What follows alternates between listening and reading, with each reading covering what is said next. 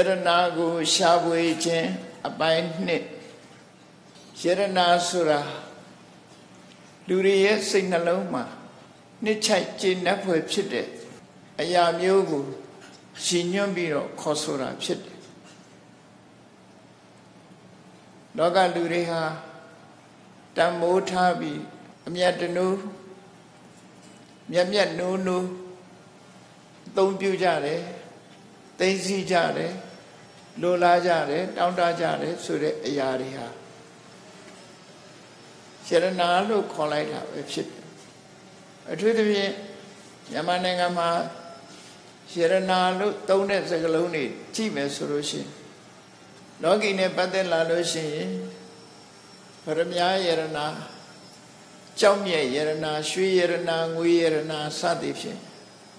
Logama Tambushibi, Lurai Lurai, Mianure, Yariu, Yerana, look, Koja, Pit. Tarin Lalos, Mahobu Luriha, Mimiru Jinwe, Papa, Tadabi Yana, Kamale. Dayerana, the Mirana, shit, don't you champion. Pajan Tadamigo, Yerana, look, Koja, the lesson. We want to Tadamigo, Chibiro. Bibaro yet, Nalone say one, Ejam Mu Yashi option. Say Nalo Ejam Biro. Tadamigo Chishu Niare, Bibareha. I'm yet the new. Miano Akoyare, a new time of Yedoja. Ayerana, the Mirana. Taru Yoyi, Tita Mida, Yeji Chamya, the Baujaga, Bibado one, Yansaran Indo. Tadamigo Chipiro, Bibareha, Signalo, Ejamu, Yashijana. Rotains an 80 Sore. Joshua Champion Mu, William Mugu, Yashina, Yedoja. Tadamigo, Yerana, Pit, Yamalu Muriga, Mayucha, Pit. Shikega solution. The reason it is my level. Nanton don't win. She don't up. She may indeed, and yet the new Shika Jade. Same Yango level, Yerana, Pit, Matajare, Lulogama, Caesar Osa, Chanda Zone. Manoda Dukalo Sureteme. A Mizo Chanda Duka Yashi Duha, Sajori Memeshide. To Sajori Me Yashide, Yerana Konabarema, Sin Yerana, Me Yerana Sura Parabo. Sindi Minigo Leve, Mizu Yazariga, Yerana Pitamataja. Todo, Dutep Yonglade, Tigni Kema. Senha Yerana Pika, Yulio Dwabi. Mingale Yerana Pika, Yulio Dwabi. Shaloni Lede Kamada, don't charge a pit. Sierra Yerana, Tabio, Madonia Bubo.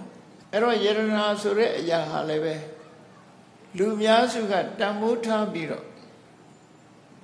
I'm yet a no sheet, Kai Kamada. Luriha Yerana look Hojara pit. Deviant Vesoroshi, Buravada went to Rosini, Nechide, Kamasway, no. Piandia Tanga. Mimiru Kuguya, Buradama Tanga, Uleve, Sherana look Koja. Majole, Alumia Nube, Gonojo. Piasure Pugumia Boma,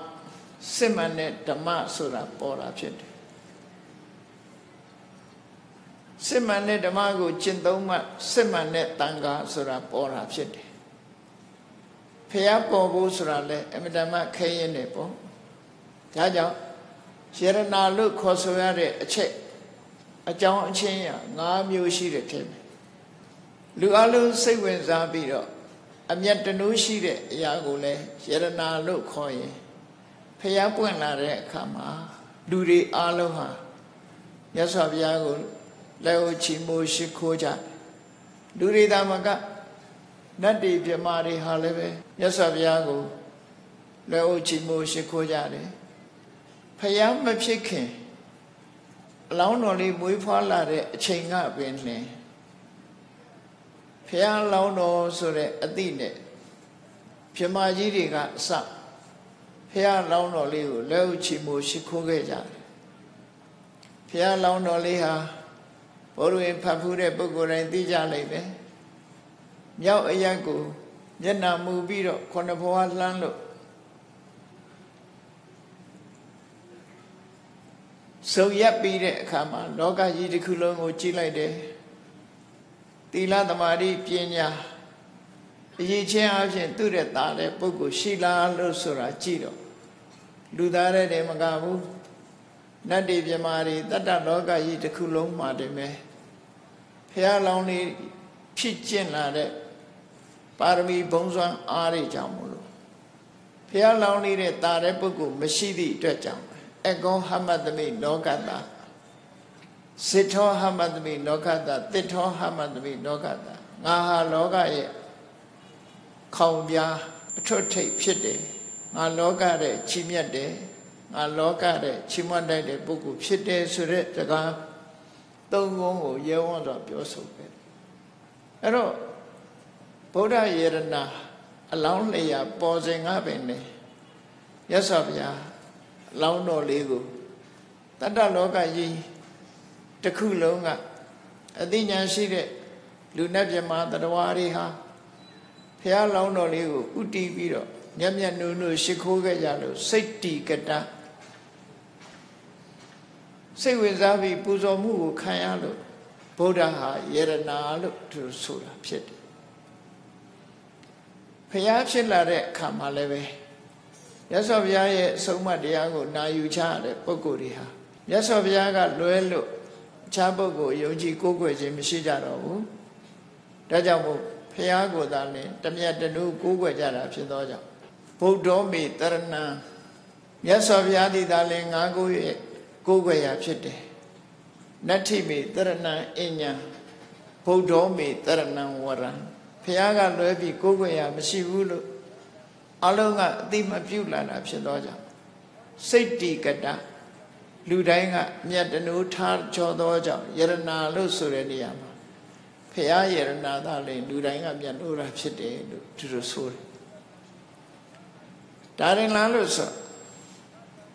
ယရနာဆိုတဲ့အရာဟာတန်ဖိုးကြီးမားတယ်လောကီတွေနဲ့စိစိမ်တွေနဲ့လောကီဥစ္စာတွေနဲ့နိုင်စာလို့မရလောက်အောင်တန်ဖိုးမြင့်မားတယ်အလွန်တန်ဖိုးကြီးမားလာတဲ့ပစ္စည်းတွေကိုစွန့်လွတ်ပြီးတော့ရသော်ဘုရားကိုပူဇော်ကြတာကိုးကွယ်ကြတာဖြစ်သောကြောင့်ဗုဒ္ဓရဲ့တန်ဖိုးဟာလွန်ကြီးမားတာဖြစ်လို့တန်ဖိုးကြီးမားတာကိုထောက်လို့ရှိရင်လည်းဗုဒ္ဓယေရနာပဲလို့ဒီလိုဆိုခဲ့တယ်။နိုင်ရှင်စရာမရှိလို့အတုလတူညီတဲ့ပုဂ္ဂိုလ်မရှိသည့်အတွက်ကြောင့်ဒီအချက်ကိုထောက်ထားလို့ရှိရင်လည်းဘုရားဟာယေရနာပဲ။ဒုံလဘဒသနာလေးသိချင်းနဲ့ကဘာတသိပါရမီဖြည့်မှဘုရားတဆူဆိုတာပေါ်ပေါက်တာဖြစ်သောကြောင့်ကဘာမှာတွေ့ခွဲတာဖြစ်သောကြောင့်လည်းပဲယေရနာအနောမတတ္တပရိဘောကတကယ်ဘုံကပါရမီရှိတဲ့ပုဂ္ဂိုလ်မှသာလဲမြတ်စွာဘုရားကိုဖူးတေခွင့်ရကြတာဖြစ်တယ်။ဒါကြောင့်မို့ဒီအချက်ကိုထောက်ထားလို့ရှိရင်လည်းဗုဒ္ဓယေရနာလို့ဗုဒ္ဓဘာသာဝင်သူတော်စင်တွေဟာမြတ်စွာဘုရားကိုယေရနာအဖြစ်သတ်မှတ်ပြီးတော့ကိုးကွယ်စိတ်ကကြတယ်။မြတ်စွာဘုရားဟောကြားဆုံးမတဲ့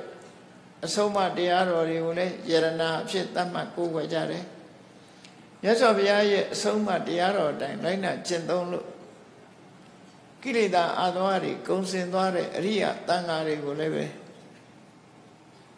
ယရနာအဖြစ်ကိုးကွယ်စိတ်ကကြတာ။ဘုရားဘာသာဝင်နေဖို့ဘုရားတရားတန်ဃာဟာလည်းပဲယရနာဖြစ်တယ်လို့မုဂုတ်တေတယရနာမြေမှာနေကြတဲ့ပုဂ္ဂိုလ်တွေဘာကိုရှာဖွေပြီးဘာကိုတန်ဖိုးထားရမလဲမြတ်ဗုဒ္ဓရဲ့အဆုံးအမအလိုအရတယံဇာတလို့ဆိုတဲ့တွင်ထွက်ပစ္စည်းတွေရှာကြံစုဆောင်းပြီးတော့ထိုတွင်ထွက်ပစ္စည်းတွေရရှိလာတဲ့အခါမှာတဘဝမှာချမ်းသာကြွယ်ဝမှုဘဝခရီးကိုဖြတ်သန်းတဲ့အခါမှာတက်တောင့်တက်တာဖြတ်သန်းနိုင်တယ်နေစရာစားစရာဝတ်စရာမကြမ်းမမာရင်ဆေးဝါးကုစရာလို့ဆိုတဲ့ ဘဝရဲ့ဖူလုံမှုအထောက်အကူဖြစ်တယ်တခြားယရနာတွေတဲ့တန်မိုးရှိတဲ့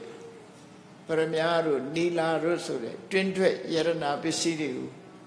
ရှာဖွေကြတာဟာတာမန်လူသားတို့အတွက်တန်ဖိုးကြီးလာတယ်လို့ပဲဆိုရမှာဖြစ်တယ်သို့တော့အရိယာသူတော်စင်တို့ရဲ့ရှုထောင့်ကကြည့်မယ်ဆိုရင်ပရမညာတို့နီလာတို့ဆိုတဲ့တွင်ထွက်ပစ္စည်းတွေရဲ့တန်ဖိုးဟာအကန့်အသတ်ရှိတယ်ဒီကနေ့ပေါက်နေတဲ့ဈေးတွေနဲ့ပြောရင်တောင်မှပဲအကန့်အသတ်ရှိတယ်ပေါ့အဲ့ယရဏပစ္စည်းရဲ့အကန့်အသတ်တွေပစ္စည်းကအကန့်အသတ်ရှိုံများမကပိုင်ဆိုင်ခွင့်အတိုင်းအတာလည်းပဲအကန့်အသတ်ရှိတယ်ယရဏပစ္စည်းကိုပိုင်ဆိုင်တဲ့ပုဂ္ဂိုလ်ဟာတဘဝတခန္ဓာမသေးဆုံးမီအတွင်းလေးသာဒီယရဏပစ္စည်းကိုပိုင်ဆိုင်ခွင့်ရတာဖြစ်တယ်ထိုယရဏပစ္စည်းရဲ့အကျိုးပြုတဲ့အတိုင်းအတာလည်းအကန့်အသတ်ရှိတယ်လို့အဲ့ဒါလို့လူတွေမျက်မျက်နှိုးနှိုးရှာဖွေနေကြတဲ့တန်ဖိုးကြီးမားတဲ့ဒီယရနာတွေဟာရှာသင့်တဲ့ယရနာလားလို့ဆိုလောကီရှုထောင့်ကကြည့်ရင်တော့ရှာကြရမယ်ယရနာတွေပဲမျက်မျက်နှိုးနှိုးရှာဖွေရမှာရှာဖွေကြရမယ်စုဆောင်းကြရမယ်သို့တော့အဲ့ဒီတဲ့တန်ဖိုးကြီးမားတဲ့ယရနာတွေရှိသေးတယ်ဆိုတာကိုတော့တတိထားဖို့လိုအပ်တယ်ပေါ့လောကီတွင်တွက်ယရနာတွေတဲ့တန်ဖိုးရှိတဲ့အရာကိုမရလိုက်ဘူးဆိုလို့ရှိရင်ပဂရိယရနာပစ္စည်းမရတဲ့ပုဂ္ဂိုလ်ကသူများလိုသုံးညင်တိုင်းသုံးဝတ်ချင်တိုင်းဝတ်စားချင်တိုင်းစားဆိုတာမလုံနိုင်ုံသာဖြစ်မယ်အရိယသူတော်စင်တို့ရဲ့မျက်မျက်နှိုးနှိုးအာကိုယုံကြည်တဲ့ယရနာပစ္စည်းမျိုးကိုမရလိုက်ဘူးဆိုရင်တန်တရားမှာဒုက္ခအမျိုးမျိုးနဲ့ကြုံတွေ့နိုင်တယ်ဆိုတာကို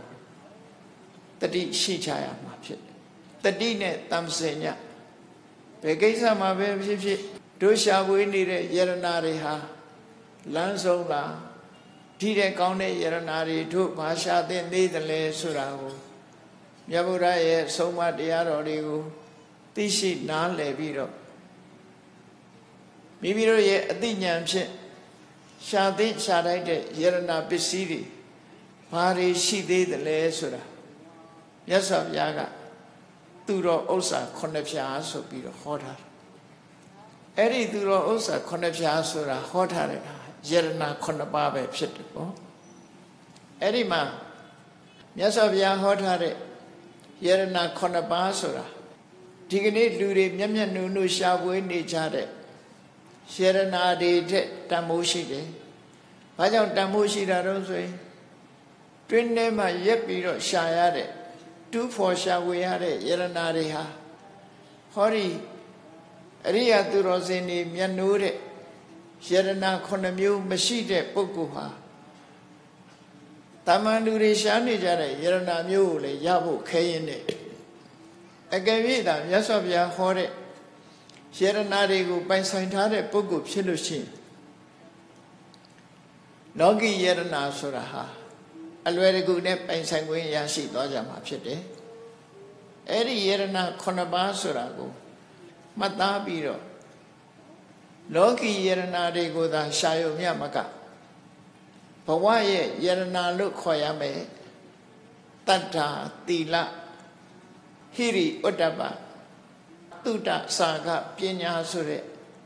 ဒီယရနာတွေကိုလည်းပဲဒုဒတွေရှာကြရမှာဖြစ်တယ်လို့ဆိုတာကိုတတိထားကြဖို့လိုအပ်တယ်ပေါ့ဒီနေရာမှာမဂဒေဝလင်္ကာရေးသားသွားတဲ့မန္လိဆရာတော်ကြီးကတရားနဲ့တွင်တွက်ပစ္စည်းဒီဘဝရဲ့ယရနာတွေနဲ့တွင်တွက်ပစ္စည်းယရနာတွေကိုနှိုင်းယှဉ်ပြီးတော့ဖော်ပြသွားတာရှိတယ်နော်9မဟာယရနာတိယရနာ9ပါးရှိတယ်တဲ့မဟာယရနာအလွန်မြန်နှုတ်ဝယ်ကောင်းတဲ့ယရနာ9ပါးရှိတယ်တတ္ထာပဒမြာတတ္ထာဆိုတဲ့လူတွေရဲ့ယင်တဲ့နှလုံးထဲမှာရှိတဲ့ဖြစ်ပေါ်လာတတ်တဲ့ကံကံဤအကျိုးကိုယုံကြည်လက်ခံတယ်ကုသိုလ်ကောင်းမှုလုပ်ဖို့စိတ်ဝင်စားတယ်ဆိုတဲ့တရားဟာ တကယ်ဗရမ ्या အစစ်ပါဗရမ ्या ယရနာကိုပိုင်ဆိုင်ထားတဲ့ပုဂ္ဂိုလ်ဟာတဘဝမြတ်တာချမ်းသာဒုက္ခရနိုင်တာဖြစ်တယ်တတ္ထာဆိုတဲ့ဗရမ ्या တော်ကြီးကိုပိုင်ဆိုင်ထားပြီဆိုလို့ရှိရင်တော့တတန်တရားလုံးချမ်းသာဒုက္ခရရမြတ်မကနိဗ္ဗာန်ထိအောင်ရောက်ရှိသွားနိုင်တယ်ဒီလိုဆိုတာပေါ့နော်အဲ့ဒါကြောင့်မို့လို့တွင်းတွက်ဗရမ ्या ကိုသာမရှာပဲနဲ့ကိုယ်ရင်ထဲကတရားဆိုတဲ့စွမ်းအားကိုလည်းမြင့်တင်ပေးဖို့လိုအပ်တယ်ကောင်းပြီတရားဆိုတဲ့စွမ်းအားဟာလူတိုင်းမှာရှိသလားလို့ဆိုဘုရားဘာသာဝင်သူတော်စင်တွေမှာအခြေခံအားဖြင့်ရှိတယ်လို့အဲ့ဒီရှိနေတဲ့တရားဟာတရားတရားကိုယုံကြည်တယ်လို့မြန်မာတွေကဘာသာပြန်တယ်ယုံကြည်တယ်လို့တမန်အားဖြင့်ပြန်မယ်ဆိုလို့ရှိရင်ယုံတယ်ဆိုတာဟိုလူပြောယုံတယ်ဒီလူပြောယုံတယ်ဆိုတဲ့ယုံမှုတွေလား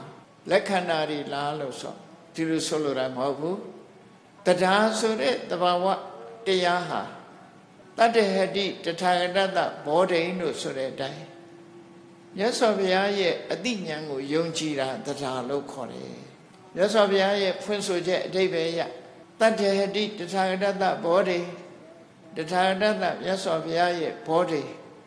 သဗ္ဗညုတဉာဏ်တော်ကြီးကိုတတ္တဟတိယုံကြည်တယ်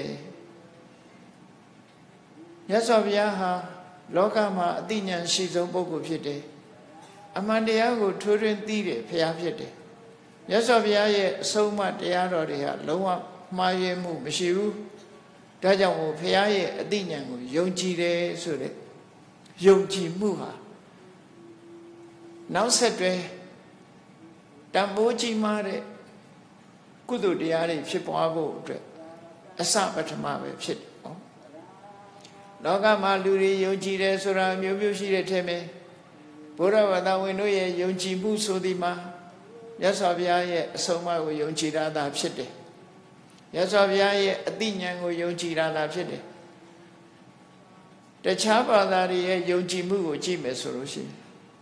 သူတို့မှလည်းယုံကြည်တယ်ဆိုတဲ့တရားသူတို့ယုံကြည်တာဘာယုံကြည်တာတော့ဆိုရင်ဘုရားသခင်ရဲ့တကူတော်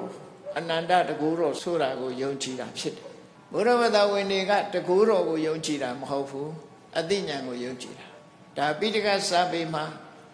ဘုရားရဲ့အစွမ်းတကူကိုယုံကြည်တယ်လို့ဘယ်နေရာမှဖွင့်ဆိုထားတာမရှိဘူး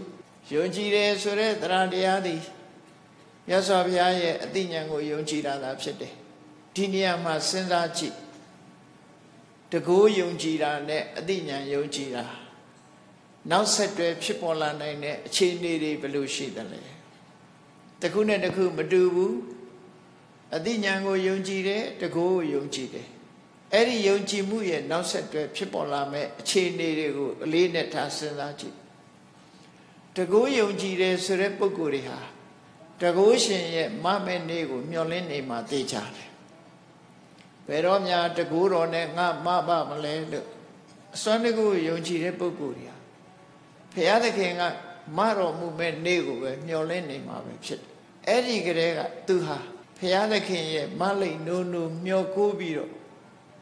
တကူတော်အနန္တကိုတန်တနေမဲ့ပုဂ္ဂိုလ်မျိုးသားဖြစ်လာအေးအသိဉာဏ်ကိုယုံကြည်တဲ့ပုဂ္ဂိုလ်ကြတော့ဒီလိုအသိဉာဏ်ရှိတဲ့ပုဂ္ဂိုလ်ကဒါလုပ်ရမယ်လို့ပြောထားတယ်ဒါမလုပ်ရဘူးလို့ဆုံးမထားတယ်လုပ်တဲ့နာနဲ့မလုပ်တဲ့နာခွဲခြားဆုံးမထားတယ်အဲ့တော့မလုပ်တဲ့နာတို့ရှောင်ရမှာဖြစ်တယ်လုပ်တဲ့နာကိုလုပ်အောင်မှာဖြစ်တယ်ဆိုကိုအားကိုတဲ့စိတ်တွေနဲ့မကောင်းတာတွေကိုရှောင်မလုပ်တဲ့နာတွေကိုရှောင်လုပ်တဲ့နာတွေကိုလှုပ်ဆောင်ခြင်းဖြင့်ကောင်းကျိုးချမ်းသာတွေရနိုင်တယ်သူများအာကိုမှုဆိုတာမရှိတော့အတ္တဟိအတ္တနောနာထောမိမိသည်သာလေမိမိရဲ့ကိုယ်ွယ်ရာဖြစ်တယ်ဆိုတဲ့ခံယူချက်နဲ့အပြည့်အဝကိုယုံကြည်ပြီးတော့ကိုအားကိုကြိုးစားသည့်အတွက်ကြောင့်အဲ့ဒီပုဂ္ဂိုလ်ဟာတန်တရားထဲမှာလည်းပဲထက်တန်းရောက်ပြီး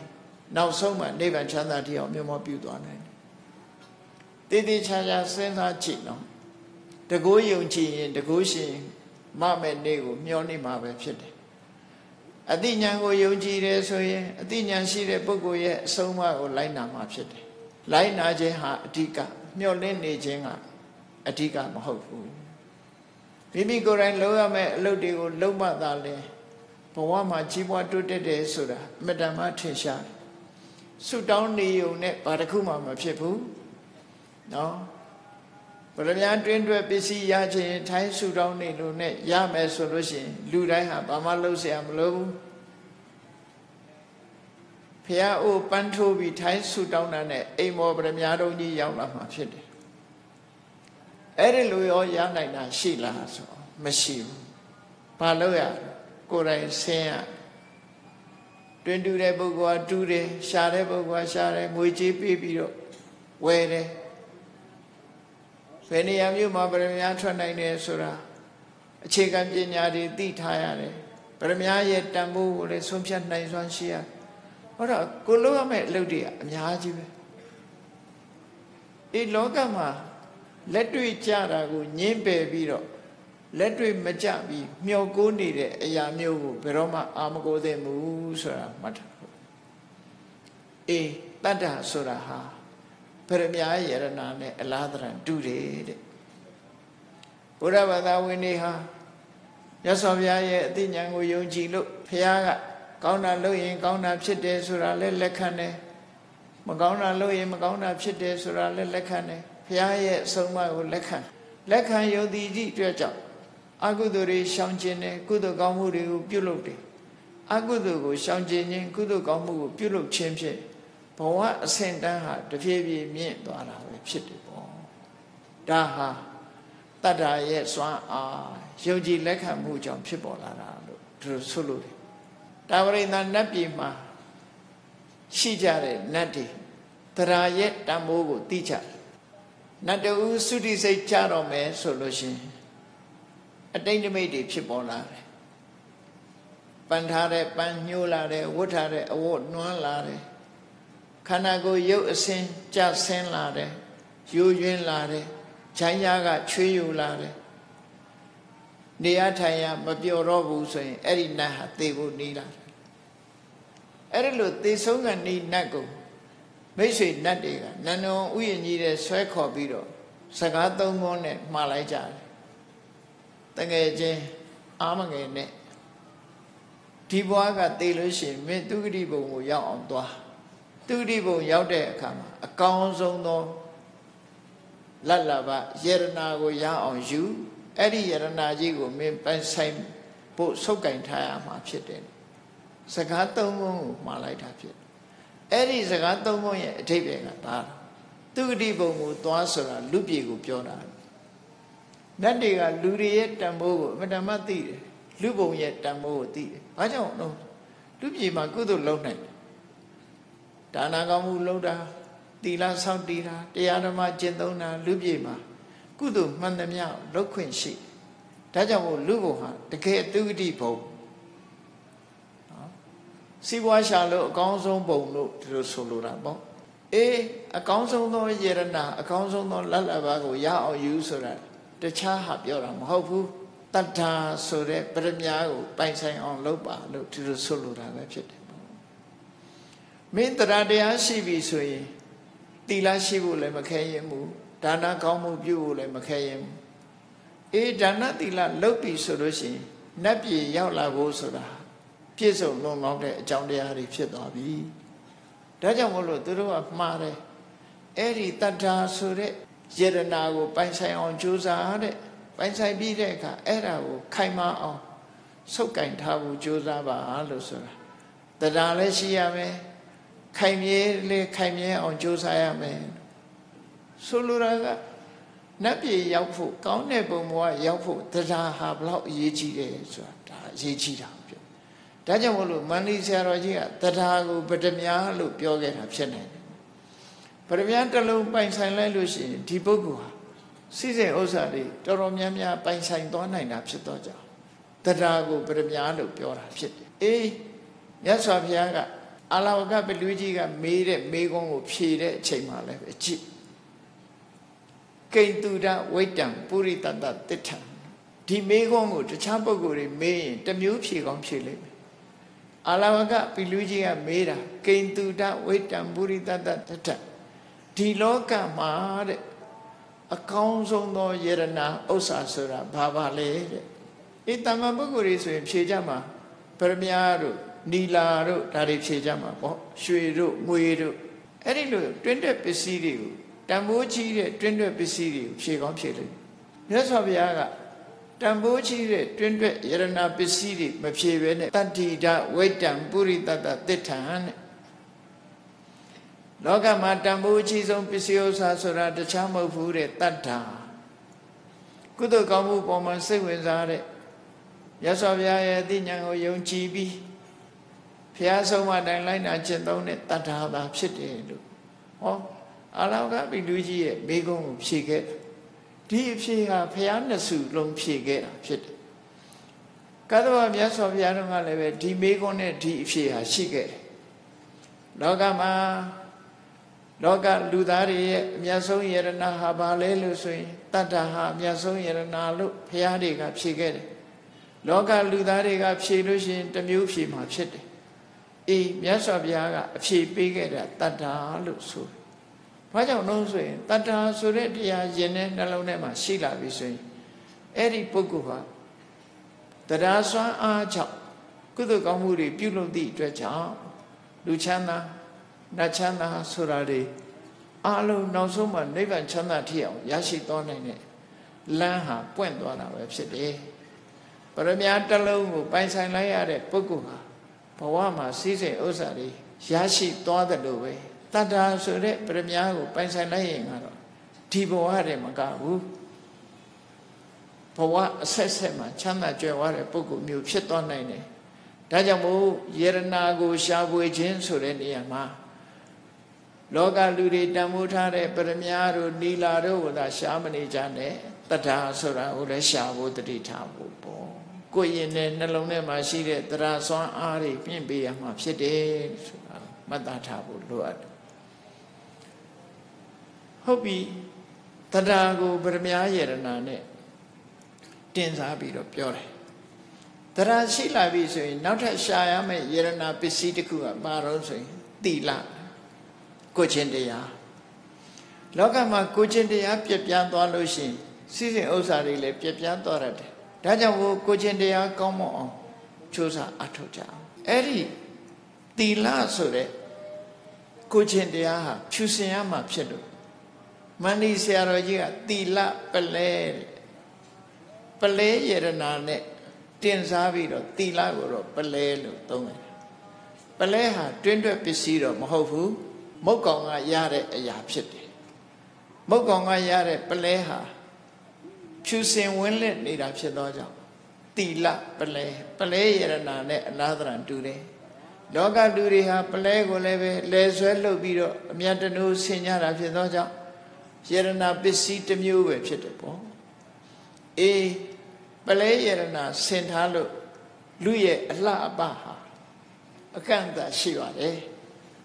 ပလဲတွေလေးလည်းပင်ဆင်ထားလို့လှတယ်ဆိုတာလေးကပလဲရဲ့အကျိုးသက်ရောက်မှုလို့ဒီလိုပြောရမယ်သို့တော့ပလဲယရနာဆင်ထားတဲ့ပုဂ္ဂိုလ်ကိုဘယ်သူမှလည်းလက်အုပ်ချမှာမဟုတ်ဘူးဘယ်သူမှလည်းတန်ဖိုးထားမှာမဟုတ်ဘူးလူကိုတန်ဖိုးမထားဘဲနဲ့ပလဲကိုတော့မျက်စိကြကောင်းကြလိုက်မယ်သီလယတနာလို့သီလဆိုတဲ့ပလဲဆင်မြန်းထားပြီဆိုလို့ရှိရင်တော့လူကြီးပဲဖြစ်ဖြစ်လူငယ်ပဲဖြစ်ဖြစ်ဒီလူကကိုချင်းတရားကောင်းတယ်အမြဲတမ်းသီလလုံခြုံတယ်ဆိုပြီးလေးစားကြရဟန်းတန်ဃာတွေကိုလူတွေကဘာကြောင့်အယုသိပေးကြလာလဲဆိုရင်သီလကြောင့်ဖြစ်တယ်သီလမရှိဘူးဆိုရင်အယုသိပေးကြမှာမဟုတ်ဘူးသီလဟာတန်ဖိုးထားရမယ့်အရာတစ်ခုဖြစ်တယ်မိမိတို့သားယရနာရှင်ဖြစ်သွားတဲ့အခါမှာမိဘတွေကရှ िख ိုးကြတယ်မျက်နှိုးကြတယ်ဘာကြောင့်သီလဆိုတဲ့ပလဲယရနာပိုင်ဆိုင်သွားလို့ရှ िख ိုးတာဖြစ်တယ်ပေါ့သီလကိုရှ िख ိုးကြတာဖြစ်တယ်သာသနာတော်မှာသီလနဲ့ပဲအဆင့်တန်းကိုခွဲခြားတာဖြစ်တယ်ရဟန်းဘဝရောက်လာတဲ့အခါမှာသီလကိုရှေးဥစွာစောင့်တည်ခဲ့တဲ့စောင့်တည်မှုရှေ့ပိုင်းကြတဲ့ပုဂ္ဂိုလ်ဟာထေကြီးဝါကြီးခေါ်တာပဲသီလစောင့်တည်တာနောက်ကြတဲ့ပုဂ္ဂိုလ်ဟာထေငယ်ဖြစ်ရတယ်အဲ့တော့သီလရဲ့တန်ဖိုးသီလနဲ့ပဲ တန်မိုးထားတာဆိုပါစို့တန်ဃာတွေအတိုင်းဝိုင်းထဲမှာသီလရဲ့တန်မိုးကိုဘယ်လောက်ထားတယ်လဲလို့ဆိုရင်ယဟန်တော်တစ်ပါးဟာထိုးတွင်သိရမယ်တရားအားဖြင့်ပုထုဇဉ်ပုဂ္ဂိုလ်ဖြစ်နေတယ်သို့တော့ကိုရင်တစ်ပါးကသောတာပန်ဖြစ်နေတယ်သို့မဟုတ်ယဟန္တာဖြစ်နေတယ်ကိုရင်ကတရားထုတရားမြတ်ရထားလို့ယဟန္တာဖြစ်နေတယ်ယဟန်တော်ကပုထုဇဉ်ယဟန်မြတ်သာဖြစ်တယ်အဲ့ဒီနေရာမှာသောတာပန်ယဟန္တာဖြစ်နေတဲ့သောတာပန်ဖြစ်နေတဲ့ကိုရင်ယဟန္တာဖြစ်နေတဲ့ကိုရင်ကပုထုဇဉ်ယဟန်ကိုရှ िख ိုးရဘာကြောင့်ရှ िख ိုးတာလဲတရားထုတရားမြတ်ကြောင့်လားလို့ဆိုမဟုတ်ဘူးသီလကြောင့်ရှ िख ိုးတာအဲ့တော့သာသနာတော်မှာအကြီးငယ်စင်နာကိုကသီလနဲ့စင်နာတာဖြစ်တယ်။ဒါကြောင့်ဟိုသီလဟာမတ္တမအရေးကြီးတယ်လူလောကမှာလည်းပဲ၅ပါးသီလလုံတဲ့ပုဂ္ဂိုလ်ဟာအတ္တမတမိုးမြင်မာတဲ့ပုဂ္ဂိုလ်ဖြစ်တယ်လူထဲမှာသီလယရဏဟာပလဲခဲ့သို့စင်ကြယ်ဝန်းလက်ပြီးတော့မျက်နှိုးဘွယ်ကောင်းတယ်လို့ဒါကြောင့်သီလဆိုတာပလဲနဲ့အလားတရံတူတယ်ဒါကြောင့်ပလဲယရဏရှာကြတယ်လို့သီလဆိုတဲ့ပလဲယရဏကိုလည်းပဲပိုင်ဆိုင်အောင်ကြိုးစားအထောက်ဖို့လိုအပ်တယ်ပလဲတွေမဝတ်ဆင်ရလို့ဝမ်းနည်းစရာမရှိဘူးသီလပြည့်ရင်တော့ဝမ်းနည်းစရာဖြစ်လိမ့်မယ်ဘာကြောင့်ဝမ်းနည်းစရာဖြစ်တုံးဆိုလောကမှာပြဿနာတရား၅ပါးဆိုတာရှိတယ်ဩကာသထဲမှာပါတဲ့ပြဿနာတရား၅ပါးပြဿနာတရား၅ပါးထဲမှာညာတိပြဿနာဆွေတွေမျိုးတွေပျက်စီးတာဘောဂပြဿနာစီစိန်ဥစ္စာတွေပျက်စီးတာရောဂပြဿနာယောဂရတာအဲ့ဒီပြဿနာတရားတွေအတွက်လူတွေဟာစိတ်ပူကြသို့တော့စိတ်ပူတော်လည်းပဲအဲ့ဒီဆွေမျိုးတွေပျက်စီးလို့ပစ္စည်းဥစ္စာပျက်စီးလို့ယောဂဖြစ်လို့အပင်ငယ်မရောက်ဘူးတဲ့အဲ့ဒီပျက်စီးမှုကြောင့်နိမ့်နိမ့်နာနာမဖြစ်ဘူးနိမ့်နိမ့်နာနာဖြစ်တဲ့ပြဿနာဘာလို့ဆိုသီလပြဿနာကိုချင်းတရားပျက်စီးသွားပြီဆိုရင်အပင်ငယ်ကြာသွားနိုင်တယ်ဆင်းရဲဒုက္ခတွေနဲ့ကြုံနိုင်တယ်ဒိဋ္ဌိပြဿနာအယူဝါဒအမြင်စောင်းသွားပြီဆိုလို့ရှိရင်လည်းပျက်စီးသွားပြီဆိုရင်လည်းအပင်ငယ်ကြာနိုင်ဒါကြောင့်မို့ပြဿနာတရား၅ပါးထဲမှာသီလပြဿနာနဲ့ဒိဋ္ဌိပြဿနာဟာအရေးကြီးတဲ့ပြဿနာတွေဖြစ်တယ်သို့တော်လူတွေကသီလပြတ်လို့စိတ်မပြတ်ကြဘူးအယူဝါဒပြတ်သွားရင်လည်းပဲစိတ်မပြတ်ကြဘူးစိတ်ဆင်းရဲမှုမဖြစ်ကြဘူးဘာကြောင့်မဖြစ်ကြတာတော့ဆိုရင်တန်ဖိုးကိုမသိလို့သာဖြစ်တယ်ပေါ့အရေးကြီးမှမသိလို့သာဖြစ်တယ်အေးဒါကြောင့်မို့ပလဲတဲ့တန်ဖိုးရှိတာသီလပဲဖြစ်တယ်ပလဲကိုမပိုင်ဆိုင်ရင်နေပါစေသီလပိုင်ဆိုင်အောင်ကြိုးစားအထောက်အမှာဖြစ်တယ်လို့ဒီလိုဆိုလို့ပေါ့နော်နောက်တစ်ခုကဟိရိနဲ့ပတ္တပတွဲပြီးတော့ပြောရဟိရိဆိုတာမကောင်းတာလုပ်ရမှာကိုယွန်းရှားတယ်ဆက်ဆုပ်တယ်ရှက်တယ်ပတ္တပဆိုတာမကောင်းတာလုပ်ရမှာကိုယွန်းနေကြောက်တယ်ဥပမာမယ်တန်တုံးတုံးဟာမိဖုတ်ထားလို့ရဲနေတယ်ဆိုလို့ရှိရင်တန်တုံးကိုမကန်ရဲဘူးသို့မဟုတ်အဲ့ဒီတန်တုံးမှာမစင်အညစ်အကြေးတွေလူးနေတယ်ဆိုရင်လည်းဘယ်သူမှမကန်ရဲဘူးမစင်အညစ်အကြေးတွေလူးနေတဲ့တန်တုံးတုံးကိုကန်ရမှယွန်းတယ်ဆိုတာဟိရိရဲ့သဘောတရားမိဖုတ်ထားလို့ရဲနေတော့ကိုယ်ပူမှကြောက်တယ်ဆိုတာမကောင်းမှုဒုစရိုက်တွေလုပ်မယ်ဆိုလို့ရှိရင်မကောင်းတဲ့အကျိုးတွေရမှကြောက်တာဝတ္တပဆိုလိုတာကယွန်းလို့မလုပ်တာရဲ့ကြောက်လို့မလုပ်တာရဲ့ဒီနှစ်ခုဆိုမဟုတ်တဲ့အလုပ်ကိုလောကလူသားတွေဟာမြင်မြင်ရှက်ရှက်လုပ်နေကြတယ်မြင်မြင်ရှက်ရှက်လုပ်နာကိုအရှက်အကြောက်မဲ့တယ်လို့ခေါ်တယ်အရှက်ဆိုတာကိုယ့်ရဲ့သိက္ခာကိုကိုထိမ့်သိမ့်တတ်ရမယ်အကြောက်ဆိုတာကိုယ့်ရဲ့ပတ်ဝန်းကျင်ကိုလေးစားမှုနဲ့ပတ်သက်တယ်ကိုယ်သိက္ခာကိုလေးစားတာကဟိရိပတ်ဝန်းကျင်ကိုအလေးထားတာကဥတ္တပအဲ့ဒီဟိရိဥတ္တပဆိုတဲ့တရားနှစ်ပါးဟာလောကလူတွေပိုင်ဆိုင်နေလို့ရှိရင်တရိစ္ဆာန်တွေတဲ့အဆင့်မြင့်နေဥမှာပဲဖြစ်တယ် ဒီတရားနှစ်ပါးလောကလူသားတွေအတွင်းကပျောက်ကွယ်သွားပြီဒီယရဏနှစ်မျိုးလူတွေရဲ့တဏ္ဍာကပျောက်ကွယ်သွားပြီဆိုရင်လူရဲ့အဆင့်တန်းဟာတိရစ္ဆာန်အဆင့်တန်းထိလျှော့ကျသွားပြီလို့ပဲမှတ်ပဲဒါကြောင့်ဝိဒီဟိရိဝတ္တပတရားနှစ်ပါးကိုလောကပါဠတရားလို့မြတ်စွာဘုရားကဟောထားတာဖြစ်တယ်ယရဏတွေထဲမှာကြည့်လို့ရှိရင်ဟိရိကြော့ငွေဥတ္တရွှေနဲ့မန္တိဆရာတော်ကြီးကဟိရိကြော့ငွေဥတ္တရွှေဟိရိကငွေယရဏဥတ္တပကရွှေယရဏဒါနဲ့အဓိပ္ပာယ်တင့်စားပြီးတော့ပြောတာငွေဟာလည်းတန်ဖိုးရှိတယ်ရွှေဟာလည်းတန်ဖိုးရှိတယ်ရွှေငွေယရဏလို့တွဲပြီးတော့သုံးလို့ရှိတယ်အဲ့တော့ရွှေတွေငွေတွေရှိတဲ့ပုဂ္ဂိုလ်ဟာလည်းပဲတင်းအောင်တင်းနေရှိတယ်အေးဒီပုဂ္ဂိုလ်ကရွှေရှိတယ်ဒီပုဂ္ဂိုလ်ကငွေပိုင်တယ်ဆိုရွှေရောငွေရောဟာလူရဲ့ဂုဏ်သိက္ခာကိုမြင်မာစေတာဖြစ်တယ်ဒါကြောင့်မို့ဟိရိဥတ္တပဆိုတဲ့ယရဏဟာလည်းပဲရွှေငွေနဲ့အလားတရံတူတဲ့ယရဏနှစ်ပါးပဲဖြစ်တယ်ဒါကိုလည်းပဲဒုတဏ္ဍမှာရရှိနေဖို့တို့ကြိုးစားရမှာဖြစ်တယ်လို့နှလုံးသွင်းဆင်ခြင်ထားဖို့လိုတယ်ပဂတိရွှေတွေငွေတွေပိုင်ဆိုင်ုံနဲ့နော်ဘဝမှာကြီးပွားတိုးတက်တာဖြစ်တော့လေတန်လျာမှာကြတော့ပဂတိရွှေငွေကဗတ္တမိုးမှရှိမှာမဟုတ်ဘူးလောကလူတွေဟာရွှေဘလောက်ပဲပေါ်ပေါ်ငွေဘလောက်ပဲပေါ်ပေါ်ရွှေငွေကိုအကြောင်းပြုပြီးတော့လူပြည်နတ်ပြည်ဆိုတာမရောက်နိုင်ပါဘူးအေးဒါကြောင့်မို့ရွှေငွေဆိုတဲ့ပဂရိယရဏတဲ့တန်မိုးရှိတဲ့ယရဏကဟိရိနဲ့ဝတ္တပပဲဖြစ်တယ်ဟိရိဝတ္တပရှိလာလို့ရှိရင်ကိုချင်းသီလပြည့်စုံပြီးတော့လူတော်လူကောင်းဖြစ်တယ်ဟိရိဝတ္တပရှိဖို့အမှန်တမ်းအရေးကြီးတယ်မကောင်းတာကိုဆက်ဆုပ်တယ်ယွန်ရှာတယ်ဒါကြောင့်မကောင်းမှုကိုမလုပ်ဘူး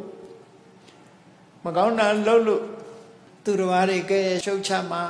ကြောက်တယ်ဝတ္တပကြောက်လို့မလုပ်တာအဲ့တော့အရှက်နဲ့အကြောက်ဆိုတာလူလောကမှာတန်မိုးရှိတဲ့အရာနှစ်ခုယရဏနှစ်မျိုးပဲရှိတယ်ပေါ့လောကလူတွေကအရှက်မရှိဘူးဆိုလို့ရှိရင်ကိုယ်သိက္ခာကိုမထိန်တော့ဘူး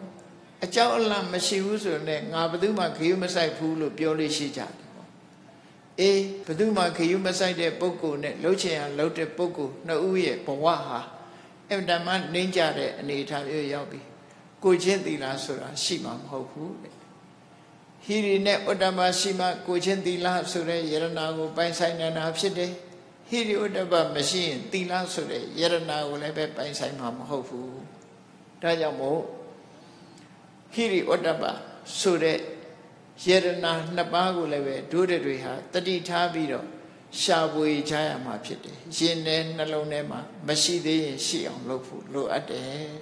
ဒါဟာအရေးကြီးတယ်လို့သူတို့ဆိုလို့တယ်နော်နောက်တစ်ခုကတော့ဘာလို့ဆိုရင်တုဒ္ဒဆိုတာတရားဓမ္မကိုကြားနာခြင်းမှတ်သားနာယူခြင်းပညာသင်ယူခြင်းလေ့လာခြင်းစူးစမ်းခြင်းဒါတွေကိုတုဒ္ဒရှန္ဒနာမထေမြတ်မြတ်စွာဘုရားဟောသမျှတရားတွေကိုနာယူမှတ်သားတုဒ္ဒဆိုတဲ့စကားလုံးကရှေးခေတ်ကနားထောင်ပြီးတော့သင်ယူတာဖြစ်သောကြောင့်တုဒ္ဒကြားနာအပ်တယ်လို့ဒီလိုအဓိပ္ပာယ်ပြန်ညာတယ်သို့သောနာယုံနာတာမဟုတ်ဘူးနာပြီးတဲ့အခါမှာမှတ်သားတယ်မှတ်သားပြီးတော့လေးလာတယ်စူးစမ်းတယ်အဲ့တော့တုဒ္ဒဆိုတာပညာအတွက်တန်ဖိုးရှိတာဖြစ်တယ်အခုလိုတရားပွဲကြီးတွေလုပ်ပြီးတရားနာတယ်ဆိုတာမကြားဘူးတာတွေကြားရတယ်ကြားဘူးတာတွေလေပို့ပြီးတော့ရှင်းလင်းပြတ်သားစွာသိရ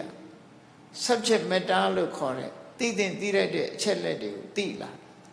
အဲ့ဒီသိလာတဲ့တန်ဖိုးဟာအလွန်ကြီးမားတယ်ပေါ့ဒါကြောင့်မို့တုဒ္ဒဆိုတာလူတွေဟာရှာဖွေကြဘောတုဒ္ဒရှိတဲ့လူမရှိတဲ့လူအလွန်ကွာခြားတယ်ဒါကြောင့်မို့လို့တုဒ္ဒဆိုတာလေယရဏတစ်ပါးပဲဖြစ်တယ်ပေါ့တုဒ္ဒယရဏကိုစီးပူအထောက်ကြမှာဖြစ်တယ်မန္တိဆရာတော်ကြီးကတော့မြဲ့ရွယ်တုဒ္ဒကြောက်မြဲ့ရွယ်ဆိုတာရှိတယ်အဲ့ဒီကြောက်မြဲ့ရွယ်ဆိုတဲ့ယရဏဟာတုဒ္ဒနဲ့အလားတရံတူတယ်စုံတယ်အယောင်မျိုးမျိုးထွက်တယ်အယောင်မျိုးမျိုးထွက်တယ်လို့ ဘောဓုတမျိုးစုံရှိတဲ့ပုဂ္ဂိုလ်ဟာလောကမှာပဲဖြစ်ဖြစ်လောကုတ္တရာမှာပဲဖြစ်ဖြစ်သူဟာသူများတဲ့တာတဲ့ပုဂ္ဂိုလ်ပဲဖြစ်တယ်ပေါ့ဒါကြောင့်မို့မြဲ့ရွယ်တုတကြောင့်မြဲ့ရွယ်နဲ့အလားသဏ္ဍာန်တူတယ်လို့သူတို့ဆိုတာပေါ့အဲ့ဒီတုတဆိုတဲ့ယရနာကိုဘယ်လိုတူးရမလဲအခုလိုတရားဝဲကြီးတွေလုပ်တဲ့အခါမှာတရားကိုခီးဆိုင်နာတယ်မှတ်သားထားတယ်စာဥစ္စာရဏိဖတ်ရှုတယ်လေ့လာတယ်ရဟန်းသံဃာတွေနဲ့စုံစည်းတဲ့အခါမှာကိုမသိတာကိုမေးတယ်စာသင်တယ်အဘိဓမ္မာသင်တန်းတက်တယ်ဓမ္မသင်တန်းတွေတက်တယ်ဆိုတာဒါတုတ္တအဲ့ဒီနည်းနဲ့တုတ္တဆိုတဲ့ယရနာကိုရအောင်ရှုတာမသိတဲ့လူနဲ့သိတဲ့လူဟာအလွန်ကွာခြားတယ်မသိသေးခင်ကနဲ့သိလာတဲ့ခြေနေတစ်ခုကအလွန်ကိုကွာခြားတယ်ဒါကြောင့်မို့ဘဝမှာအေးအေးတက်တက်တာတာမနေပဲနဲ့ရသမျှအချိန်လေးမှာတရားကိုလည်းကြိုးစားနာရမယ်မှတ်သားချရမယ်ဘောဓုတဆိုတာစီဘူးအထောက်ရမယ်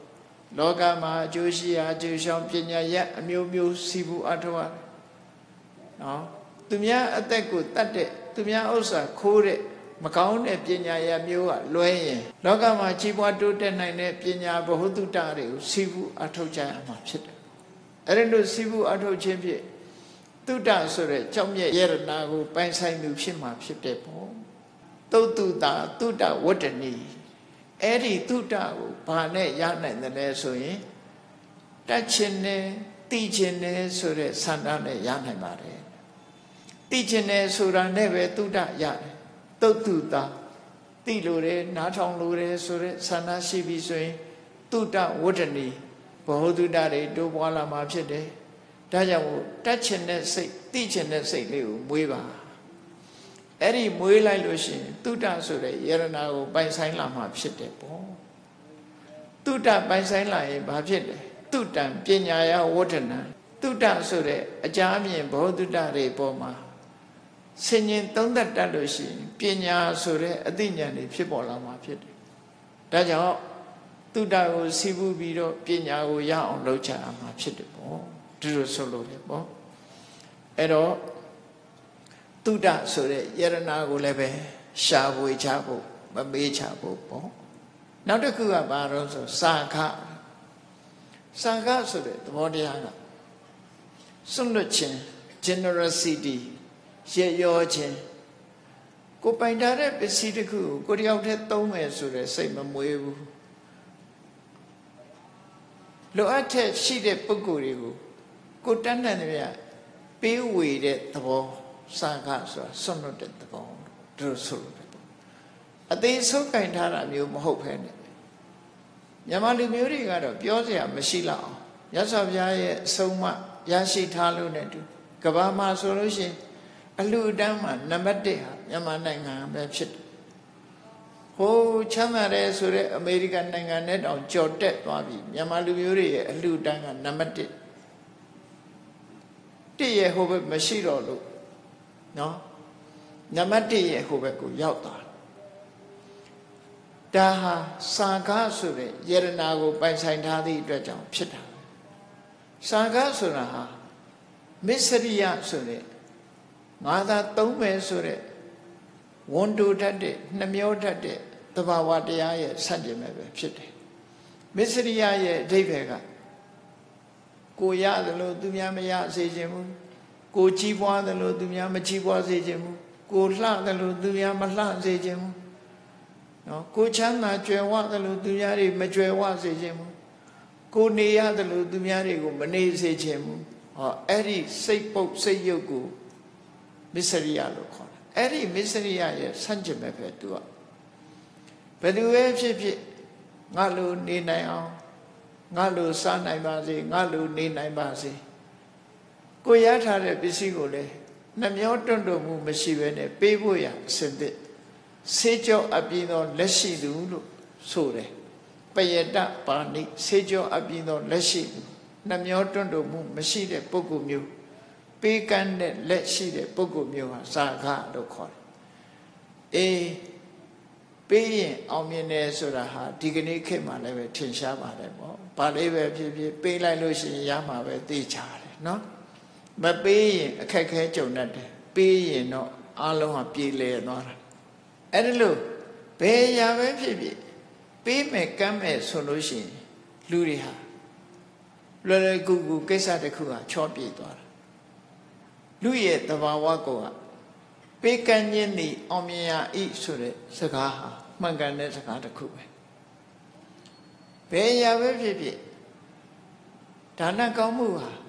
လူတဦးတယောက်ကိုဆွဲဆောင်နိုင်တဲ့စွမ်းရည်ရှိတယ်ဒါနဟာကျမ်းတဲ့ပုဂ္ဂိုလ်လည်းမယဉ်ကျေးတဲ့ပုဂ္ဂိုလ်လည်းယဉ်ကျေးအောင်လုပ်နိုင်တဲ့အဒါနဓမ္မနံဒါနဒါနံသဗ္ဗထတာရကံဒါနဟာမယဉ်ကျေးတဲ့ပုဂ္ဂိုလ်လည်းယဉ်ကျေးအောင်ကြိုက်တတ်တဲ့ခွေးတောင်မှကျွေးလိုက်လို့ရှိရင်ယဉ်ကျေးလာတာဒါကတော့မှန်တယ်နော်ဒါနံသဗ္ဗထတာရကံပေးခြင်းကမ်းခြင်းဟာအရာခတ်တဲ့ကိုအောင်မြင်တယ်ဒါနနဲ့လူတွေဟာစိတ်ညွတ်လာကြတယ်လို့ဆိုတယ်ဒါကြောင့်မို့စာခဆိုတဲ့တရားဟာလည်းပဲလူလောကမှာယေရနာတစ်ပါးဖြစ်ပါတယ်နှမျောတွန့်တိုမှုမရှိဘဲနဲ့စွန့်လွတ်မှုနဲ့ဒါနကောင်းမှုမိမိတို့စွမ်းအားရှိသမျှပြုစုကြမယ်မြတ်စွာဘုရားကပစ္စည်းဥစ္စာရအောင်ရှာထားတဲ့အခါမှာနံပါတ်1ကိုချမ်းသာအောင်နေဖို့နံပါတ်2မိဘတွေကိုချမ်းသာအောင်ပြုစုဖို့နံပါတ်3မိသားစုချမ်းသာအောင်နေဖို့နံပါတ်4ဆွေမျိုးမိတ်ဆွေတွေမိတ်ဆွေသင်္ဃာတွေကုညီလိုအပ်ရင်ပေးနိုင်ဖို့နံပါတ်5ဒါနကောင်းမှုပြုဖို့ပစ္စည်းဥစ္စာရှာတိုင်းအဲ့ဒီ5မျိုးအတွက်ပစ္စည်းဥစ္စာကိုရှာတာဖြစ်တယ်အဲ့ဒီအတိုင်းသုံးချမယ်ဆိုရင်ကိုရထားတဲ့ပစ္စည်းကိုစနစ်တကျသုံးဆွဲရရောက်လို့ဝမ်းမြောက်ဖွယ်ရဖြစ်တယ်လို့မြတ်စွာဘုရားကဒီလိုခေါ်ထားတာရှိဒါကြောင့်မို့စာခဆိုတဲ့ယရနာဟာစွန့်လွတ်ပြီးတော့ပေးမဲ့ကမ်းမဲ့ဆိုလို့ရှိရင်အဲ့ဒီပုဂ္ဂိုလ်ဟာဖြစ်နေရဘဝမှာချမ်းသာတယ်သူ့ကိုတော့ဘာနဲ့ဥပမာပေးထားတော့ဆိုစာခတန္တာတဲ့နော်တန္တာဆိုတဲ့ကြောင့်မြင့်တဲ့အလားတရံတူတယ်လို့သူတို့သုံးထားတယ်နော်အဲ့တော့စာခဆိုတဲ့စွန့်ကြဲမှုဟာလည်းပဲအဝိဓမ္မတန်ဖိုးရှိတဲ့တန္တာကြောင့်မြင့်တဲ့အလားတရံတူလို့စာခကိုလည်းယရနာတစ်ပါးအဖြစ်မှတ်သားထားချရမှာဖြစ်တယ်နောက်ဆုံးတစ်ခုကတော့ဘာလို့ဆိုရင်ပညာဒါကတော့ယရနာထဲမှာတန်ဖိုးအကြီးဆုံးလို့ဆိုတာလောကမှာဗရမ ्या တဲ့တန်ဖိုးကြီးတာကြောင့်မြတ်တဲ့တန်ဖိုးကြီးတာဘာလဲလို့ဆိုရင်စိတ်လို့ပြောရမှာဖြစ်တယ်ဒါကြောင့်မို့လို့ပညာဟာစိတ်နဲ့လာသရတူတယ်ပေါ့ပညာဆိုတဲ့ယရနာဟာတန်ဖိုးကြီးမားတဲ့စိတ်နဲ့အည်သွေးကောင်းတဲ့စိတ်နဲ့အလားတရတူလို့နော်ပညာစိန်ကြောက်တယ်မန္တိဆရာတော်ကြီးကသူ့ရဲ့ကြပြထဲမှာထည့်ပြီးတော့ရေးထားအဲ့တော့လောကမှာတန်ဖိုးအကြီးမားဆုံးဟာစိန်ဖြစ်တယ်လို့ပဲလူတွေရဲ့ရင်ထဲမှာရှိတဲ့ယရနာတွေထဲမှာလည်းပဲတန်ဖိုးကြီးမားတဲ့ယရနာဟာပညာပဲဖြစ်တယ်ပေါ့အဲ့ဒီပညာဆိုတဲ့ယရနာကိုပိုင်ဆိုင်အောင်ကြိုးစားဖို့တွင်းထဲကယရနာကိုသာမရှာကြနဲ့ရှင်ထဲကယရနာကိုလည်းရှာဖို့လိုအပ်တယ်ပေါ့ရှင်ထဲကယရနာပညာကိုဘယ်လိုရှာမလဲမြတ်စွာဘုရားကပညာရခြင်းရဲ့အကြောင်းကိုရှင်းလင်းဟောပြောထားတဲ့အထဲမှာအာလဝကပိတုကြီးကမေးတယ်ကထံတုလည်းပဲတေပညာအဲ့ဒီလိုတန်မိုးရှိလာတဲ့စိတ်နဲ့အလားတရံတူတဲ့ပညာဆိုတဲ့ယရနာဘယ်လိုနည်းနဲ့ရနိုင်ပါသလဲဆိုတော့မြတ်စွာဘုရားသုတ်တုတာလည်းပဲတေပညာမင်းသိကျင်တဲ့စိတ်ရှိရင်ရပါတယ်အရေးကြီးဆုံးကပညာရခြင်းသိကျင်တဲ့ဆန္ဒအဓိကကြတယ်လို့ဆိုအရာရာမှာသိကျင်တဲ့တတ်ကျင်တဲ့လေ့လာခြင်းနဲ့စူးစမ်းခြင်းနဲ့ဆိုတာဒါအရေးကြီးဆုံးလောကလူတွေဟာမသိတာဟာမသိခြင်းလို့မသိကြတာသာဖြစ်တယ်သိခြင်းလို့လေ့လာဆေးဘူးလိုက်ရင်သိကြတာသာဖြစ်တယ်ဒါကြောင့်မို့သိခြင်းတဲ့စိတ်ကိုမွေးပါသိခြင်းတဲ့စိတ်မွေးလို့ရှိရင်ပညာဆိုတဲ့ယရနာကိုရရှိလာမှာဖြစ်ပါတယ်အေးခုနကပြောခဲ့တဲ့စကားနဲ့ပြန်ဆက်ကြည့် Totuta levete, totuta tuta wudani. Jana genesi, tachin di genesi, tuta tuta lame, tutan pinyaya wudana, tuta rimya lalushin, pinya tuta lame, pinyaya atan sanadi, pinya shila lushin, loka pawaye tebe, a jaune, jo, gone, so quachati lama, pide, tajamu. Pinya shima pawaye tambuha mianoboya senti yaushima pit dajang pinya ha amye zong me phit de no ache kan apyin pyo lai me pinya ko be ni ne ya nai no so yin tottu ta labati pinya ti jin tat chin ne sai sana shi lai bi so lo shin ati pinya so ra ya ba lai me pinya so ra ha sin sa bu achet le sin sa bi ro ya yu ya de phit paw la de ati nya so ba soဒီနေ့ခေတ်ပညာရေးဆိုပြီးတော့ကလေးတွေကိုကြောင်းထားကြမွေးလာတဲ့အချိန်ကနေစပြီးတော့ကလေးတွေကိုကြောင်းထားဘာလုပ်ထားတော့ဆိုရင်ပညာသင်တယ်လို့ပြောကြတယ်သို့တော့ကလေးတွေသင်တာပညာလားလို့ဆိုပညာမဟုတ်ဘူးဘာသင်နေတာတော့ဆို subject ခေါ်တယ်အကြောင်းအရာတွေကိုသင်တာသုတ္တတွေကိုသင်ရတာဖြစ်တယ်သုတ္တဆိုတဲ့အကြောင်းအရာတွေကိုသင်တာဖြစ်တယ်နော်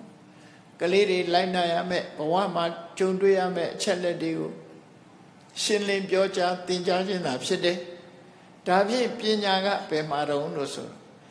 အဲ့ဒီအချက်လက်တွေပေါ်မှာဆင်ញင်သုံးသပ်လို့သိလာတဲ့အတိအကျမှပညာလို့တည်တည်ချာချာခွဲခြားမှတ်သားရဖို့လိုတယ်ကျောင်းတွေမှာသင်တာ subject matter လို့ခေါ်တယ်အကြောင်းအရာတွေကိုသင်တာဖြစ်တယ်ပညာသင်တာမဟုတ်သေးဘူး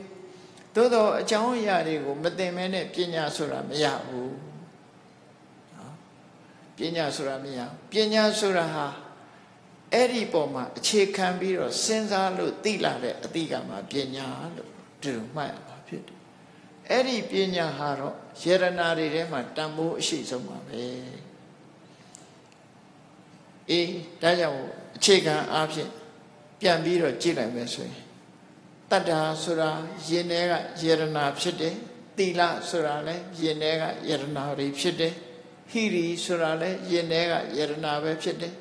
ပတ္တပဆိုတာလည်းယင်ထဲကယေရနာဖြစ်တယ်တုတ္တဆိုတာလည်းယေရနာတစ်ပါးဖြစ်တယ်စာခဆိုတာလည်းယေရနာတစ်ပါးဖြစ်တယ်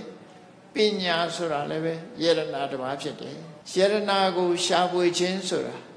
အပြင်ကယေရနာတွေကြည့်တာရှာဖို့စိတ်မကူပဲနဲ့ကိုယ်ရင်ထဲမှာရှိတဲ့ယေရနာတွေကိုလည်းဒုတဲ့တွေရအောင်လုပ်ရမှာလို့ဒီအတိလေးကိုသိဖို့အမှန်တမ်းအရေးကြီးပါတယ်အဲ့ဒီလိုသိလိုက်ပြီဆိုလို့ရှိရင်အခုလိုတန်ဖိုးရှိတဲ့လောကီယေရနာလည်းရမှာဖြစ်တယ်လောကုတ္တရာယေရနာတွေကိုလည်းရရှိမှာဖြစ်တယ်လောကီလောကုတ္တရာယေရနာတွေကိုရရှိသွားတဲ့အခါမှာဒီပညာယေရနာရပြီဆိုရင်အခြေခံအဖြစ်ပြောရင်ကံကံ၏အကျိုးကိုသိခြင်းဆိုတဲ့ကမ္မတက္ကတာသမ္မာဒိဋ္ဌိအမှန်မြင်ခြင်းဆိုတဲ့ဒီပညာရထားပြီဆိုရင်လူတယောက်ဟာမကောင်းတာလုပ်ရင်မကောင်းတာဖြစ်တယ်ကောင်းတာလုပ်ရင်ကောင်းတာဖြစ်တယ်ကုသိုလ်ကံအကုသိုလ်ကံကိုလက်ခံတယ်ကုသိုလ်ကံအကုသိုလ်ကံရဲ့အကျိုးကိုလက်ခံတယ်လို့ဆိုလိုက်တာနဲ့သူဟာမကောင်းကျိုးကိုပေးတတ်တဲ့အကုသိုလ်ကိုရှောင်မယ်ကောင်းကျိုးကိုပေးတတ်တဲ့ကုသိုလ်ကိုလုပ်မယ်ဆိုတဲ့လက်မှတ်မော်ရောက်သွားမှာပဲဖြစ်တယ်ပေါ့အဲ့ဒီပညာကနေတင်ပေးလိုက်တဲ့အခါလက်မှတ်မော်ရောက်သွားအဲ့ဒီတဲ့အဆင့်မြင့်တဲ့ပညာကဝိပဿနာပညာမိုးကုတ်ဆရာတော်ကြီးတို့ဟောပြောနေတဲ့နော်မိုးကုတ်ဝိပဿနာပညာအဲ့တော့ဝိပဿနာပညာဆိုတာဘာလဲလို့မေးကြည့်လိုက်မယ်ဆိုဝိပဿနာဆိုတာသူများနဲ့မတူတဲ့အမြင်ပဲသူများနဲ့မတူတဲ့အမြင်ဆိုတာဘာလဲသူများတွေကလောကမှာရှိသမျှအရာတွေကိုမြဲတယ်လို့မြင်ကြတယ်ချမ်းသာတယ်လို့မြင်ကြတယ်ကိုလို့ရင်ဖြစ်တယ်လို့မြင်ကြတယ်ဟောဝိပဿနာကြတော့သူများနဲ့မတူဘူးမမြဲဘူးလို့မြင်တယ်ဆင်းရဲတယ်လို့မြင်တယ်ကိုလို့ချင်တိုင်းမဖြစ်ဘူးလို့မြင်တယ်အနိစ္စဒုက္ခအနတ္တဆိုတဲ့အမြင်ဟာဝိပဿနာထူးခြားတဲ့အမြင်သူများနဲ့မတူတဲ့အမြင်လို့ဆိုအဲ့ဒီအမြင်ကိုရလာဖို့လိုအပ်တယ်ပေါ့လမ်းကြောင်းမှန်မှန်နဲ့ကျင့်ကြံကြိုးကိုအထောက်လို့ဝိပဿနာသမ္မာဒိဋ္ဌိဆိုတဲ့မှန်ကန်တဲ့အမြင်ရလာရင်ဘာအကျိုးရှိလို့ဘယ်ရာမှမမြဲဘူး မမြဲသည့်အတွက်ကြောင့်အလုံးဟာကျေနပ်เสียမကောင်းဘူးမမြဲဘူးဆိုတာအနိစ္စကျေနပ်เสียမကောင်းဘူးဆိုတာဒုက္ခအေးကိုလိုချင်တဲ့အတိုင်းမဖြစ်ဘူးဆိုတာအနတ္တအဲ့ဒါလိုမြင်လိုက်တဲ့ဖြင့်လောကီယရနာတွေပေါ်မှာဖက်တွယ်ပြီးတော့မနေတော့ဘူးဒီယရနာတွေကိုပိုင်ဆိုင်လာတဲ့အခါမှာလည်းပဲလောဘတကြီးသိမ့်ပိုက်မထားတော့ဘူးဆုံးရှုံးသွားတဲ့အခါမှာလည်းပဲစိတ်သောကတွေမရောက်ဘူးလောကီယရနာတွေနဲ့ပတ်သက်ပြီးတော့တွေ့တာမှုတွေလျှော့ချနိုင်တယ်နော်သိမ့်ပိုက်ထားမှုတွေကိုလျှော့ချနိုင်တယ်ဘာကြောင့်လို့ဆိုရင်တဗ္ဗေသင်္ခါရအနိစ္စအရာခသိဟာဘယ်ဟာမှမမြဲဘူးလို့ခံယူထားတာဖြစ်သောကြောင့်အဲ့ဒီခံယူချက်နဲ့အညီငါလည်းဒီနေ့သိရမှာဖြစ်တယ်ပစ္စည်းဥစ္စာဆိုတာကိုကတော့လဲသူ့ကိုစွန့်သူကတော့လဲကိုကိုစွန့်သူများကယူသွားလဲပါဝါတာအဲ့တော့ပစ္စည်းဥစ္စာဆိုတာကိုနဲ့ထာဝရဘယ်တော့မှမရှိဘူး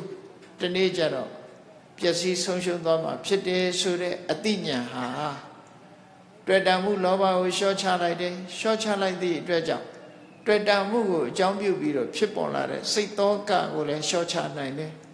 တွေ့တာမှုရှိလေလေစိတ်သောကကြီးလေလေဖြစ်တယ်တွေ့တာမှုကိုလျှော့ချနိုင်လို့စိတ်သောကကင်းဝေးသွားပြီဆိုရင်စိတ်နှလုံးအေးချမ်းမှုကိုရရှိပိုင်ဆိုင်နေမှာဖြစ်တယ်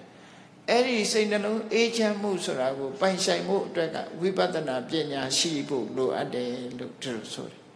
နောက်ဆုံးဝိပဿနာပညာကျင့်ကြံကြုတ်ကိုအထောက်လိုက်တဲ့အခါမှာလောဘတွေဒေါသတွေမောဟတွေစိတ်ရဲ့အညစ်တွေစိတ်ရဲ့အပုတ်တွေစိတ်ရဲ့အယုတ်တွေအလုံးဖယ်ထုတ်ရှင်းလင်းပြီးတော့အလွန်ကြည်လင်အေးမြတဲ့နိဗ္ဗာန်ကိုမျက်မှောက်ပြုနိုင်တဲ့အဆင့်ထိအောင်မဉ္ဇဉ်ဖွဉ္ဇဉ်ထိအောင်ရရှိသွားနိုင်တာဖြစ်လို့ပညာဟာစိတ်နဲ့အလားတရံတူတယ်တန်ဖိုးကြီးမားတဲ့ရှင်တဲ့ကယရဏတစ်ပါးဖြစ်တယ်ဒါကြောင့်မို့ယရဏကိုရှာဖွေခြင်းဆိုတဲ့နေရာမှာဒီအဆင့်ထိအောင်ရောက်အောင်တို့တွေဟာရှာဖွေကြရမှာပရမယယရဏနီလာကြောင့်မြက်တွင်းတွက်ပစ္စည်းတွေကိုရှာကြမ်းနေုံနဲ့တို့တွေတန်တရားဝကလွတ်အောင်မဟုတ်သေးဘူးထိုပစ္စည်းတွေကိုလည်းပဲဘဝအတွက်ရှာကြံရမှာဖြစ်ပြီးတော့ဒီတဲ့တန်မိုးရှိတဲ့တတ္တသီလသုဒ္ဓစာကဟိရိဥတ္တပစာကသုဒ္ဓစာကပညာလို့ဆိုတဲ့ဒီယရဏ9ပါးကိုလည်းပဲတို့တွေဟာလက်မလွတ်အောင်ကြိုးစားပြီးတော့ရှာဖွေကြရမှာဖြစ်တယ်လို့ကိုယ်စီမှတ်သားနိုင်ယူထားကြပြီးမြတ်ဗုဒ္ဓရဲ့အဆုံးအမအတိုင်းယရဏကိုရှာဖွေနိုင်ကြပါစေကုန်သတည်း